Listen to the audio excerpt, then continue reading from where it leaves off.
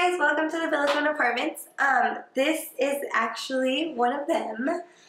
This is our living room. It comes with the 3 sofas you see. It does not come with the accessories, unfortunately, but you're more than welcome to accessorize however you like. It comes with the 2 tables and then the entertainment system where you can put a TV if you want to bring one. We do have free cables, so that's a really nice plus. We also have the table you see here, and it comes with the 2 chairs. If you want to make dinner or if you want to just do homework with your roommates, you're more than welcome to. That's pretty much what I use it for. The cool thing about the apartment is that you get your own kitchen.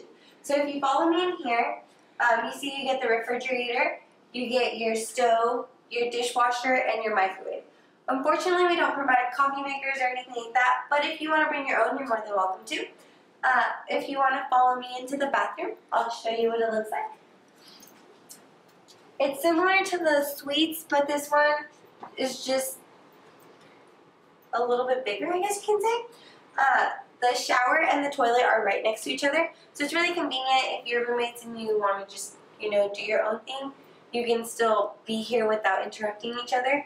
You have 4 little cabins where you can put your toiletries if you like to, store them in here, or you can store them in your room, whichever you like. If you follow me down the hall, you see that you have 4 cabinets here, and you can use them as storage, you can use them as a pantry, whatever you and your roommates decide to do is a cool thing.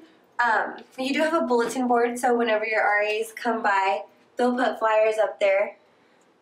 When you first move into one of these rooms, this is what it'll look like. So you'll have a trash can, you'll have your bed, you'll have your mattress, and then you'll have a little drawer set, your desk, and your chair. So you can pretty much do with it whatever you'd like, as long as it stays in here and it's not being damaged. But once you moved in and you get a little set up, you can end up having your room all decorated, and you can put stuff on the wall, and it could potentially look something like this. We don't provide bedding, like I said. What you do get is what you saw in the first room, but I personally really like the apartment side. You get your own feel, you get your own you get your own space, and you feel like you're in a little apartment instead of having to share with a bunch of people. And I lived in one for the last 2 years, and I just think it's one of the most convenient. So if you feel like you want to have a kitchen and you feel like you want to just share with 4 people and have your own room, I would really recommend this kind of room. So I hope you enjoyed it. Bye guys.